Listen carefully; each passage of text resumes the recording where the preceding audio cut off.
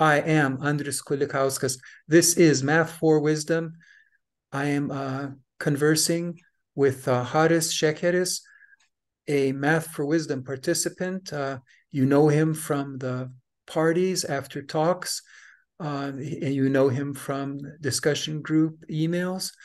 And so I will be asking him to tell me and you about his relationship with truth and the activities he'd like at Math for Wisdom, the questions he'd like to investigate. Welcome, Haris. Thank you, Andrew. Thanks for having me, and hopefully we'll stick around quite a long time and learn from each other and support each other. I'm really looking forward to that. With all the rest, of course, it's not only personal, but thanks to you for animating the community anyway, for starting it. So yeah, So I uh, asked this. I've learned to ask this because one of the things I've realized with Math for Wisdom is that I want absolute truth. I am fostering this investigatory community for absolute truth, but that's not typically where anybody else is coming from. So I learned I need to ask people about their relationships with truth. So I ask you, what is your relationship with truth? so well, it, well, my stated position, I guess, is I'm a truth relativist. I have experience both in, let's say, in philosophy, but mostly in sociology and history, that the ways of humans change both horizontally in time, so across in the same timeline across different cultures, and in and vertically in time, so in different times there's different things that are taken to be truth, and also what is taken, the meaning of the concept or of the word, if you want, of the concept, let's say, changes in time as well. Now, there's also, of course, two considerations in that would I would like to qualify that. So in that sense, I would like to be clear in an external uh, as an external observation, I'd say I only see relative truth. Now, it would be great if there was absolute truth. It would be really great if, there was um, somehow all the people agreed on many things. I mean, one standard example is that, well, we don't even agree if 1 plus 1 equals 2. If you go in the quantum world, then 1 plus 1 equals, so no, not in the quantum world, in the relativity theory, 1 plus 1 equals 1.98 mass if you add mass plus one mass. Mhm. So, and famously Bertrand Russell did his 1 plus 1 equals 2. He spent a couple of volumes trying to prove that, and then group theory came along and smashed everything up. On the other hand, I some two things that resonate with me. One is that um, you know there are things which say, for example, Orthodox Christianity says God is truth, which I always found like an interesting idea. Of course, something that goes against math for wisdom is that we cannot know, at least according to me, our brains are a lot more limited than God's brain. So there is a big block there, which I am aware that math for wisdom goes in another way on this. We can discuss this later. Um, the other thing which was a big nuance for me is an encounter that I had a month ago or 2 months ago, where an esteemed friend of mine said, Harris, truth cannot be known. Truth, truth, the gist of what he was saying is like, truth is not the sort of thing that can be known. Truth is the sort of thing that can be felt. And that observation or that piece of wisdom, which came from a person who didn't have many academic credentials or anything. It was like anyway, it was a teacher. It wasn't anybody with credentials. That has shaken me a lot. And if I may add, another thing that shook me, for example, that goes against my relativist truth is, for example, so to lay out an example of the dilemmas that I'm in, you um you have or you see in history, for example, that in 1963 and 1964, some um some Greek Cypriots or okay, one truth that we learn at school is that the Turkish Cypriots walked out of the Republic of Cyprus in 1963. Of course, what we don't learn is that in 1963, the Greek Cypriots tried to actively, or the leadership, or some parts of the leadership, tried to actually massacre the Turkish Cypriots. Now, that's one episode where you've got two different versions of history, which will deeply resonate, and time will show which one will prevail. However, if you go, and this can go either for Greek Cypriots or Turkish Cypriots, if you go to the anthropological laboratory where they identify the missing people, you will find skulls with holes in them, which means somebody was at the end of the gun. We don't know who it was, but somebody. And that's where my relativism hits a bit of a, like, comes to hits a brick wall in a way. Somebody was at the end of the gun, was holding the gun, and somebody shot with the gun. For whatever reason, I don't know, history might tell or whatever, but that's my brick wall. There is a skull with a hole in it, which they didn't slip down and just slip down the toilet or something. So these are my dilemmas. As I said, I'm repeating myself. Sometimes I really wish that there was an absolute truth. My experience, I'll try to wrap up what I said. My experience to a large extent shows that there are real contradictions and that there are contingencies. Another major thing is contingency. So not if I will take absolute truth, it's a contingent absolute truth. I don't know if that works. I haven't thought about it to be honest, but contingency was my master's thesis, contingentism in science, whether things could be different in science. And this brick wall with things that you have to admit that something happened. We might not know what happened, but something happened. But I don't know how much that, whether the absolute truth seeker is satisfied with this something happened. I don't know. Well, that's not my problem, maybe. So first of all, setting aside absolute truth, but just feeling, into my role as investigator, and I'm looking at you as my data, right? So I have to, Yeah.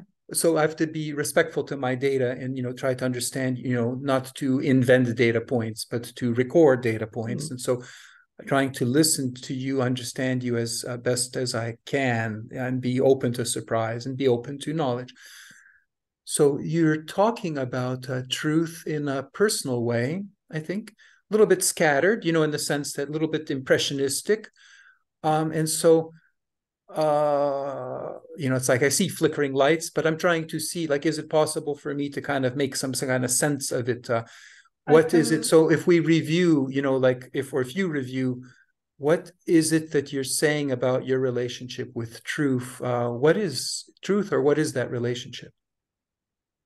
Do you mean in a more formal, like in an ism? Should I put it in more Well, of an just I think more ism? just in terms of what are you, what is the I'm truth that not. you're talking about? Like what is what are you talking about? Let me think more just in a Truths of history, because I believe that truths, even ultimate truths, what you name them. that's why I'm asking, because Okay, yeah. Okay, so yeah, ultimate truths, proximate truths, distal truths, like truths of history, truths of science, very limited because I mostly historicist and historicist about science, about truth, I would be as well, as I said before. There's something called not historical semantics. What was it? Semantic drift or something that I heard yesterday that in linguistics is would describe that. I would apply that to truth as well.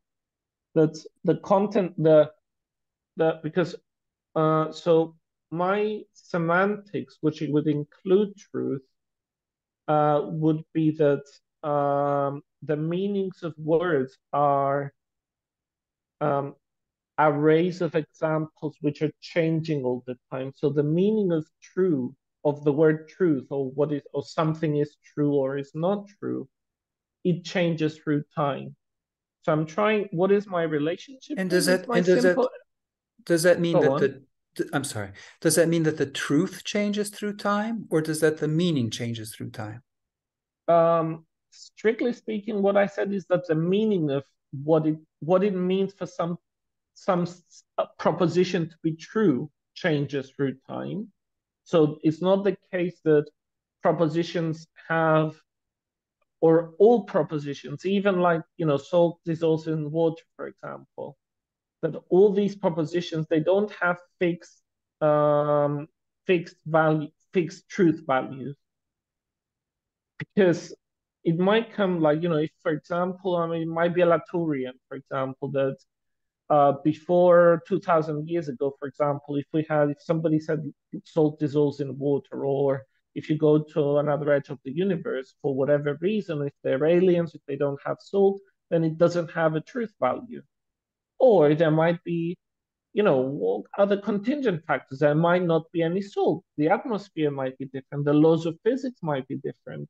So if I And was to therefore, summarize what I'm hearing, and I'll say it because you can, as a starting point, you can correct it, but you're describing for you that truth is a judgment within a context. So, or maybe even um, a correct judgment within a context, that I would say, yeah, I would accept correct, but correctness, I will have a community. That's my communitarianism, which I may have mentioned elsewhere. We didn't mhm. talk about this yesterday, today, but so the if you want, in the absence of truth, or sorry, if you want, in the absence of God being the truth maker, Mhm. the context, what decides the context, or the correctness, sorry, the correctness, not the context. What decides the correctness is a community of speakers. So does that make sense? Well, so just to peel this apart a little bit, first of all, it is about some kind of judgment, proposition, or it's a judgment about some kind of proposition. And then, Um, Judgment, I'm not too sure. I would shy away from using that word because I don't know it that much and we're well, getting recorded. I'd rather not use things well, that I, so I haven't grown you, into. Do you see what there's I so many mean? It's ways to not talk so about much. truth. Well, maybe we won't say this is your view. I'll just say that, but this is what I'm putting together, so this is not Okay. you, but this is me putting it together. I'd say we're talking about propositions. We're saying those propositions are in a context, that Okay. in that context they can have a certain meaning, and then there's an evaluation of those propositions. That evaluation can be correct or not correct. The Not correctness. correct. The correctness, continue. So you see, so first of all, there's a context with regards to meaning. There's a second context with regard to correctness. You see, there's maybe like a third context, or which number them as you prefer. But there's another context with regard to, like you said, the community of speakers. Like there's some kind of sanction. There's an audience for this, basically. Like so. So No, there's all. no, no, So it's how many not like contexts that. are there? Mm-hmm. There's only one or maximum two. Mm-hmm. There's At the end of the day, there's only a community of speakers. And the community of speakers will be those who, let's say, um, like if we're talking about, let's say, a proposition, who understand the proposition, who agree on what the proposition means. And then so there's this community, and then there's a proposition.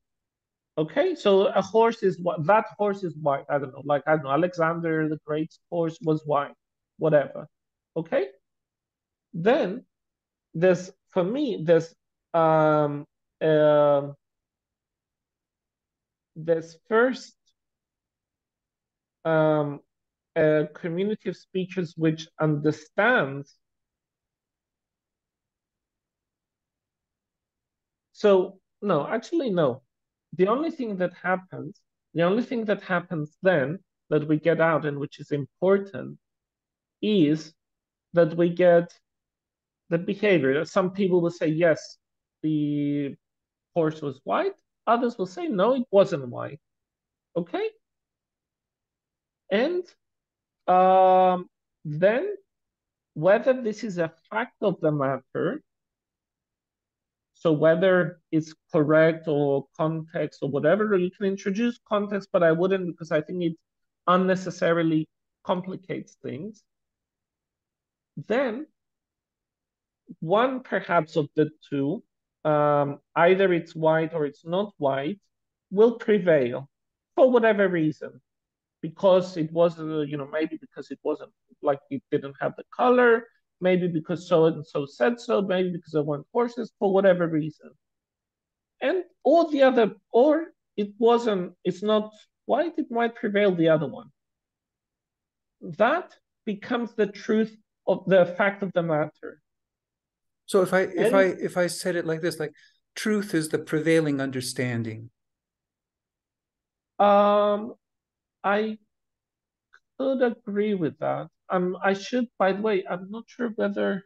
No, I won't mention the name. Anyway, I mean, there might be a philosopher. I was following a philosopher to that, but I might be distorting this. It might be against me, so maybe better not to mention him now.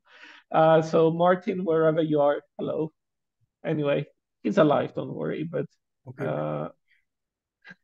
So prevailing understanding. Yeah, I would ride with that. I would ride with that to a certain extent, maybe. I might need to think about it a bit more, Well, but to qualify it. But remember that there's more than one community. So, and there's various contingencies for why people agree to something.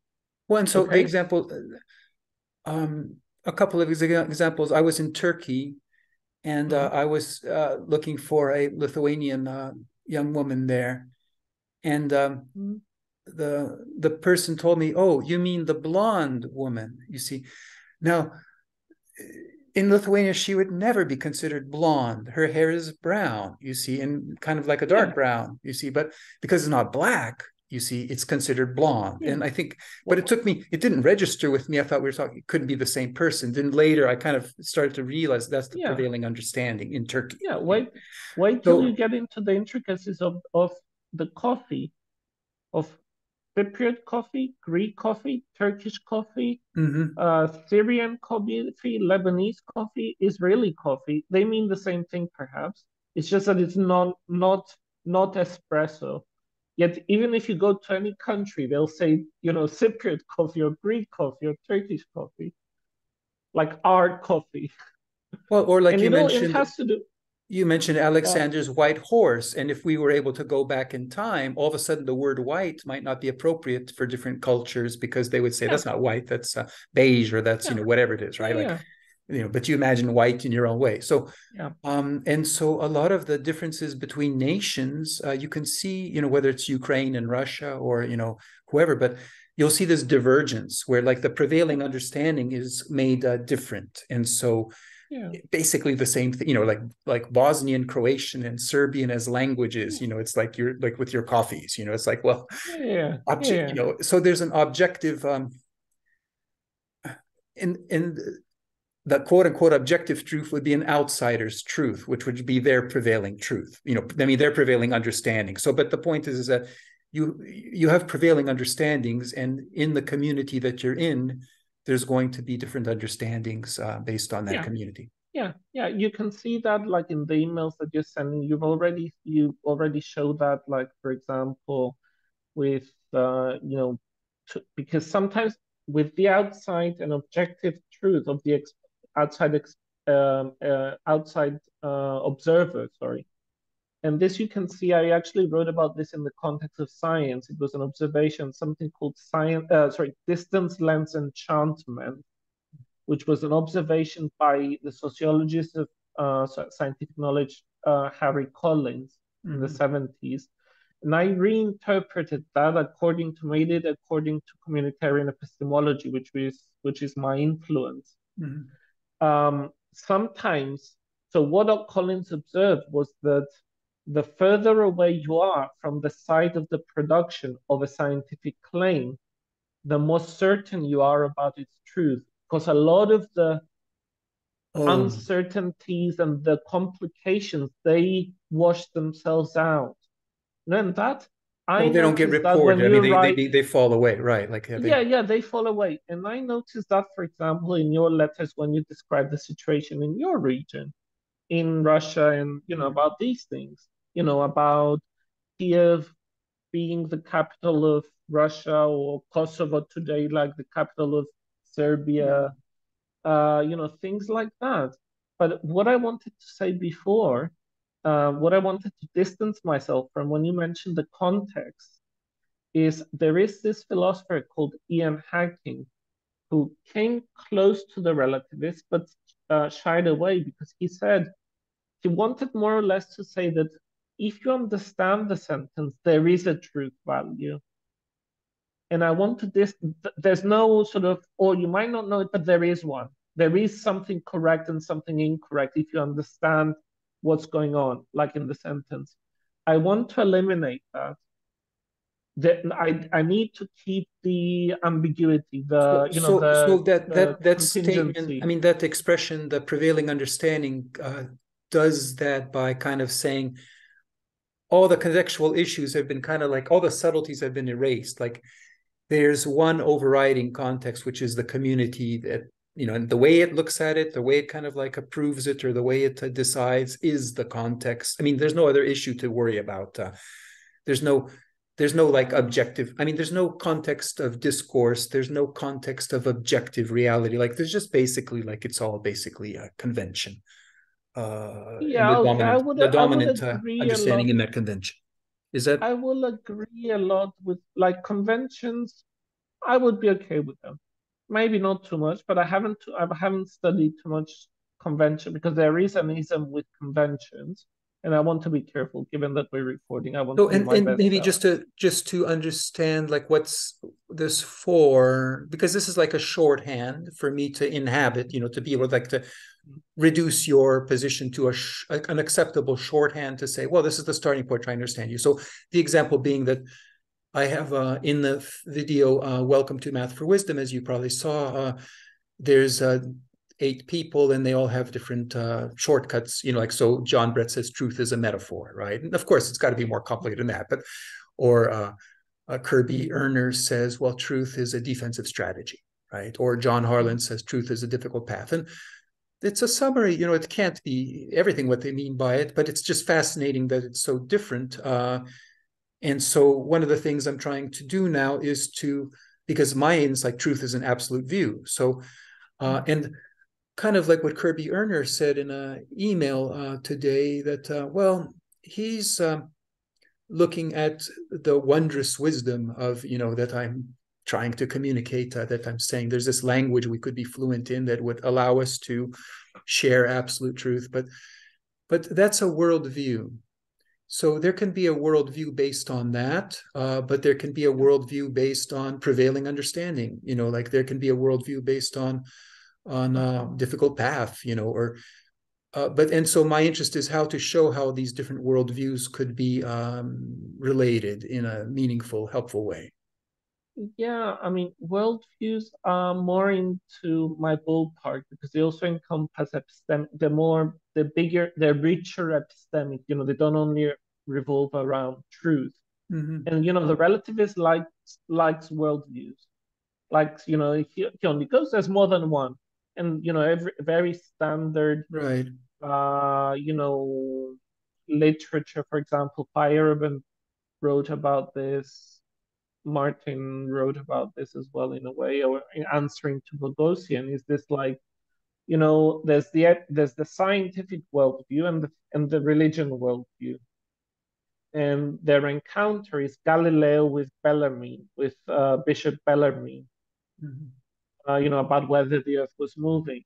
Oh, And they have this, and there is this nice discussion. It's two little book, or like, it's one book by Boghossian who tries to argue against relativism, and then Martin responds to him. Um, so, and there is it is so the worldviews is something that I can talk a lot about, like that I like. Let's put it this way. But I hasten to add that they are epistemic frameworks. They generate knowledge. They don't generate truth. They generate right. knowledge. Where in the epistem, I mean, this might be over the last, let's say, 50, 60, 70, 80 years is the age of epistemology. It wasn't always so, in academia, let's say, which you might or may not like or have a broader or narrower view. But this is my impression that it's the buzzword, like epistemology here, epistemology there.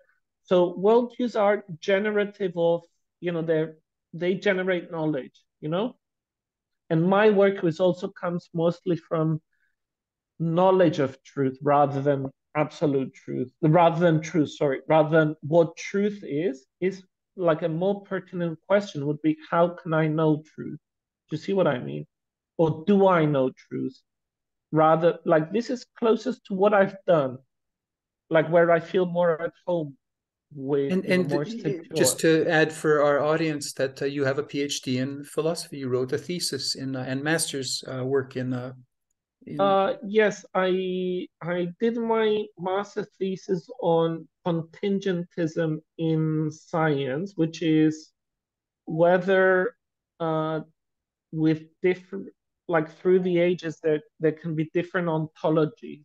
So in science, so for example, that we have atoms now and in 50, and we know that we say there are atoms, and we don't, it's not we know that there are atoms, there are atoms, and then in I don't know, 100 years, or for aliens or whatever, there could be a different history of science, at least to there not being any atoms. That right. was my master's Possible. thesis. Yeah, that was my master's thesis, because the opposite thesis you can imagine is necessary. If there are atoms, there always are atoms, and It there could always turn out that have been atoms is a atoms. pretty nonsensical way to look at it. It doesn't really, not a very helpful way to Yeah, look at yeah, it. but But that's in but 200 that's years from now, that let's say, right? Like, yeah. Yeah, yeah, but the thing is, we play with different trajectories of science and whether these could be real. That was my master's. Then in my PhD, I tackled the problem of scientists um, playing a large role in science, in policy within the context of a democratic society. And the view that I took was more or less, even though I wasn't that much aware of, so what was that? Um, David Moore, The Watchers. I wasn't that much aware of who watches the Watchmen, not the Watchers. The Watchmen. It was more or less sort of who watches the Watchmen, sort of with the scientists, who can criticize the scientists. And I was led into communitarian epistemology, and I discussed at the end. I discussed um, sustainability science as an example of communitarian epistemology. And then I participated for in a 2 year for 2 years. I did some postdoc work on a project called Democracy, with SCI as in science at the end, which was again about to what extent and how should lay people be involved in determining the agenda of scientific research. And so Yeah. to jump in, to say, first of all, it's very interesting for me that this idea of like a prevailing understanding, it's a theme in your scientific work, and then like the watchers of the Watchmen, let's say, like the what the prevailing understanding of the prevailing understanding could mean, like how does, so how do different contexts for that shake out? That seems to that seems to be like natural issues that arise like from this type of worldview. So what I'd like to ask in the time we have left is to before is what before we move forward, I'll try to be really quick. One really key focus that might not have shown through this is democracy and democratic control. I'm really interested in political philosophy and this question of checking and not having knowledge has to be something which is graspable. Otherwise, you get political problems. You get castes who want to rule and experts who might not be justified. That's and what so I. so that's what I wanted to ask, in like, because I'm very glad that you're in what Math for Wisdom, and the question for me is like, well, how could this be an investigatory community? So what types of questions would you like to investigate? What could those investigations look like? I'm always happy, and to be honest, I had been distant from the contours of the philosophy seminar. So I'm always happy to be there and to absorb things and to just participate in talks where I don't understand much or I test my understanding by asking questions and seeing how silly they sound. But so what I would want would be this idea, because as you know, I've got some writing, some recent writings. This is the part where I advertise myself on ResearchGate. If you look at the name that you've got up there, some recent writings which are on numbers. They might be not so good quality or obvious or whatever. I don't know. You be the judge of it, and please leave a comment. But what I would like, for example, my project would be to popularize this and see if it can be graspable if you want, like my agenda if you want. Or then be a contrarian and argue that, look, if it cannot be grasped easily, then that says something about its mind of God or something. I mean, sometimes I have this, because I know Math for Wisdom talks about God sometimes. I wrote this in a poem that sometimes I have this idea that God is just a little point or a little amoeba or less than an amoeba, a little point, because it doesn't need everything else. And it understands everything else. So it doesn't need anymore the outside world, as opposed to the big father with a beard or whatever that decides the rules of the universe. So that could be my agenda, for example, simplifying things. For example, in the after party, I think it was, I'm not sure if it was recorded, where I tried to say, look, guys, I think I've understood a bit of this category theory, and it's all it is just putting my geometry into an upper level and making it a bit more complicated. I don't remember if you remember that episode. It was towards the end where I said, look, guys, I'm surprised to say that I've done category theory because I was doing it in terms of my little radii or whatever, radii, right term in Latin, like radiuses, like half, So I could turn that into a project. Well, I don't so mind not turning. how would you phrase your project as a question Um, that you don't know the answer to, right? Like, what's a question? that I hope that I'll not take more than 50 seconds on this. Let me think.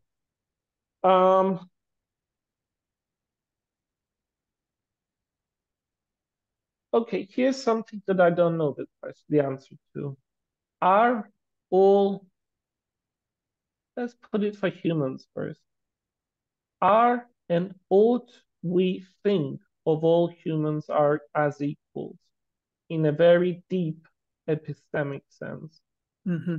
I mean every single fucking word, and I will use the word fucking. There's like fucking equal like really, That really would be get, like a you know. thesis that I have, and it's of course a very consequential in the sense that, I mean, people's minds are all over the place, and not just people, but you can have, of course, other animals or beings or whatever. And to go We back can to go to the, animals as well. We can go to animals as well. I just just to think give it's an for example humans at the based on, start. Yeah. with regard to your prevailing understanding, right? Like if you look at the model for the landscape of truth I'm looking at, is that truth in general, in the different things people are saying, it's this concordance between like a mind that knows and a mind that does not know but asks questions, like, and so this mind that knows, like, it's feeding through emotion, like, hey, like it's feeding information, and the other mind is trying to model it. There's a third mind that decides when they're at agreement, kind of like says, okay, it punctuates, it says, okay, this is a complete sentence, or this is a sound idea, or whatever it is. So that third mind is what I think you're calling that prevailing understanding. Like, it's the spoken community that I'm just saying from my point of view. Now that can be internal. It could be some kind of internal community in a person, in any system. But what it's doing, it's kind of sanctioning different things. It's saying, okay, this is sanctioned, this is sanctioned, this is sanctioned. And so that's the creation of knowledge, the production of knowledge in a certain sense. So that's kind of like my summary of understanding of what you're saying, how it fits in. I really like that. I really like that, as long as they function as a triad. So maybe there's interesting words So, that you and so might there's find in my, wait, these different that types you of might find. contexts come up. Also, like with truth, people are usually talking about, you're not, but usually they're talking about truth at different levels. See, yours is very universal in the sense that you're saying, hey, truth is being created. I mean, like, or knowledge is being created, and truth is. I think Patreon support for Math for Wisdom is a great way to contribute to this project. I think anybody who joins Math for Wisdom is probably thinking the same as I am on the subject, and Patreon is such an easy thing to use for support of different things like Math for Wisdom. It's a no-brainer. Few bucks a month, no problem. We have a minute left, and I would just want to ask if creatively you end us with a prayer, that because just to thank God for giving us the seriousness of our discourse. Can I shamelessly advertise myself before Yes, I do that's the a fair prayer? prayer. So yeah, I mean, this, as long as I said, as long as the three minds, we can reconcile our views, as long as we are, as long as we think of them as a unit, as a tripartite unit, and that might be relevant to what I wrote in that scramble that I wrote in ResearchGate. So let's go to the prayer now. So thank, thank you, God, or whatever higher, or goddesses, or council of gods, or Rastafari, for bringing me and Andres together. Thank you, Marcus and Marianne, for supporting, and everybody that I support, which I don't have time to support now. And please, God, let us always have such a good time discussing things and being